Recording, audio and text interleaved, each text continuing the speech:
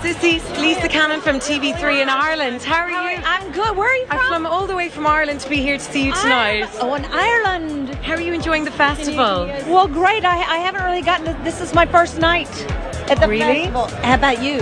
This is my first night at the festival too, yes. So far I'm enjoying it. There was a mountain of drugs on my floor, Billy. They weren't mine. You could go to jail. I said that they weren't mine. If this is the way it's going to be with you home, I'd rather you not be here at all. I won't go through this again. You won't have to. Sissy's southern drama has been received warmly by the Tribeca critics, but why go and see it? Well, I think it's a good film, but I think you should see it because I'm in it. And Troy Garrity's awesome, and it's an interesting film because it's character driven, but it's also action packed, and that's rare. Sissy, have you ever been to Ireland? I have been to Ireland. And did you enjoy your time over there? I loved it so much. My daughter made a film there called Joe, My Friend, and it was wonderful and awesome. And, oh, guys, I'm so sorry. I picked it because I liked it.